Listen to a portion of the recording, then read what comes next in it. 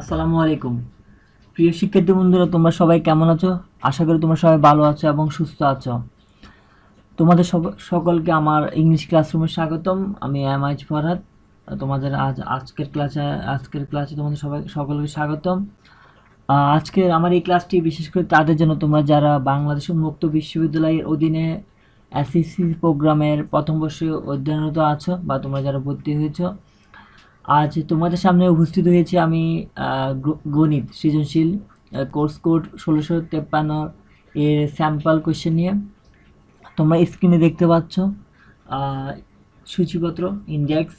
তোমাদের বইতে ইউনিট আছে 1 থেকে 17টি। 1 থেকে 17টি ইউনিট আছে। চারটা বীজগণিত, পরিসংখ্যান, জ্যামিতি, এইভাবে ত্রিকোণমিতি, পরিমিতি নিয়ে বিভক্ত পরিসংখ্যান নিয়ে। ইউনিট 1 বাস্তব সংখ্যা, unit 2 set of function, unit 3 বীজগণিতিক রাশি, ইউনিট 4 সূচক ও লগারিদম।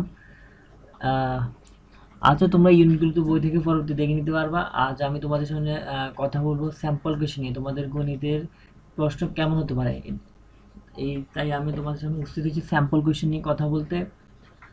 তোমরা দেখতে পাচ্ছ নমুনা প্রশ্ন।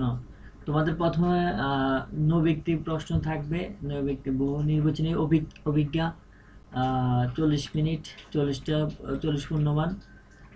এভাবে তোমাদের সকল প্রশ্ন উত্তর দিতে হবে। তোমাদের যদি অমাসিটে, তাহলে তোমরা যেটা সঠিক উত্তর সেটা বৃত্তপাত করবে। আর যেদিন খাতাইতে, তাহলে খাতায় অবশ্যই এখন তো অমাসিট পরীক্ষা হয়, নৈর্ব্যক্তিক পরীক্ষা, তাহলে যেটি সঠিক উত্তর সেটি তোমরা বৃত্তপাত করবা। এবার 40টি নৈর্ব্যক্তিক দেওয়া থাকবে, সময় বরাদ্দ 40 মিনিট। এ হলো নৈর্ব্যক্তিক অংশ। এখন তোমাদের আমি দেখাবো সৃজনশীল প্রশ্ন। সৃজনশীলের জন্য থাকবে 2 ঘন্টা 10 মিনিট বরাদ্দ, পূর্ণমান 60। তোমাদের অবশ্যই পড়তে হবে বিদ্রোহ। খ বিভাগ হতে 2টি এবং খ ও গ বিভাগ হতে 1টি করে মোট 6টি প্রশ্ন উত্তর দিতে হবে। অর্থাৎ এই বিভাগ থেকে, এই অবিভাগ থেকে ক বিভাগ হতে 2টি এবং এই বিভাগ থেকে 2টি এবং এই বিভাগ থেকে 2টি অবশ্যই কি করতে হবে, দিতে হবে। এখানে 3টি তোমরা দেখতে পাচ্ছ, ক বিভাগে বীজগণিতে 3টি, তোমাদের অবশ্যই এখানে 2টি দিতে হবে। এবং জ্যামিতি অংশে তো 3টি প্রশ্ন দেওয়া থাকবে, সেখান থেকে তোমাদের 2টি দিতে হবে। এবং শেষে যে 2টি বিভাগ, এইগুলো থেকে একটি করে 6টি প্রশ্ন দিতে হবে। এই ত্রিকোণমিতি থেকে তোমাদের 2টি থেকে একটা উত্তর করতে হবে। এবং গ বিভাগ পরিসংখ্যান থেকে পরিসংখ্যানে এই একটি দেওয়া থাকবে, এটা অবশ্যই কি করতে হবে, আনসার করতে হবে। অর্থাৎ প্রথম 4 বিভাগের মধ্যে প্রথম 2 বিভাগে তোমাদের 2টি করে 4টা দিতে হবে, শেষের 2 বিভাগে সেখান থেকে একটা করে উত্তর করতে হবে। এখানে তো 2টি থাকবে, যেখানে একটা দিতে হবে, আর শেষেরটা একটাই থাকবে, সেটা তো অবশ্যই তোমাকে দিতে হবে। এ হলো তোমাদের সৃজনশীল। অর্থাৎ 4টা বিভাগের প্রশ্ন, 9টি প্রশ্ন থাকবে। প্রত্যেক তোমাদের যে কোনো 6টি আনসার করতে হবে। 6টি বলতে যে কোনো 6টির মধ্যে প্রথম বিভাগ থেকে 2টি বিভাগ থেকে দুটি করে দিতে হবে, তো 4টি হবে। আর শেষের 2টি বিভাগ থেকে একটি করে, অর্থাৎ 6টি প্রশ্ন তোমাদেরকে এভাবে উত্তর করতে হবে। তো শিক্ষার্থী বন্ধুরা, তোমরা আশা করি তোমাদের গণিতের স্যাম্পল কোশ্চেন সম্পর্কে, তোমাদের প্রশ্ন কিভাবে কেমন হতে পারে, কিভাবে হবে, সেটা সম্পর্কে ধারণা পেয়েছো।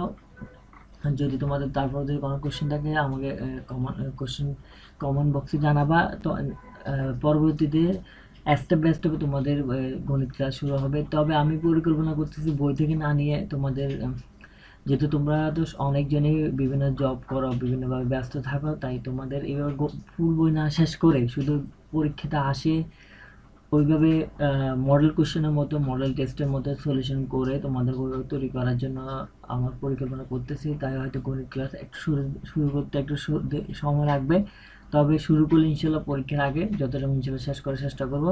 তো তোমরা সবাই ভালো থাকো, সুস্থ থাকো। আজ এই পর্যন্ত, ধন্যবাদ। আসসালামু আলাইকুম। ও হ্যাঁ, তোমরা যারা আমার এই চ্যানেলে নতুন, প্লিজ আমার চ্যানেলটি সাবস্ক্রাইব করবা এবং তোমাদের ক্লাসমেটদের সাথে বেশি বেশি করে শেয়ার করবা। আমি তোমাদের আশা করি তোমরা সবাই উপকৃত হবে। ধন্যবাদ। আসসালামু আলাইকুম।